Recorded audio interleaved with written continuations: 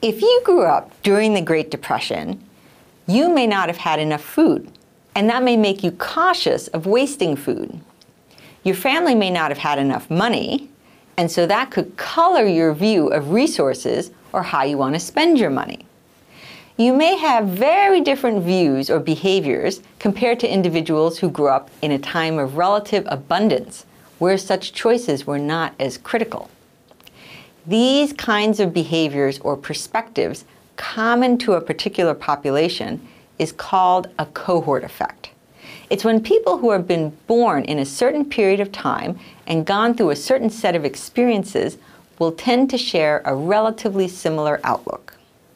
This is the third key gerontology principle, and it is important when, for example, you pose a question to people of two different generations, two different cohorts, such as, how do you think you should spend your money? The older people say, I don't like to spend my money. And the younger people say, I do like to spend my money. People will say, that's because older people don't like to spend their money. But that's not true. It's a cohort effect. It has to do with what that generation experienced, not their age.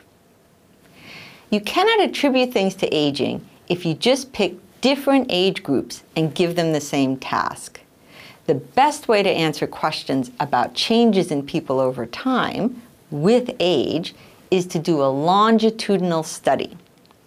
It asks the same people questions over time, measures changes in physiology or behavior over many years of time. This helps show what is and is not affected by aging, and what phenomena may be due to cohort effects.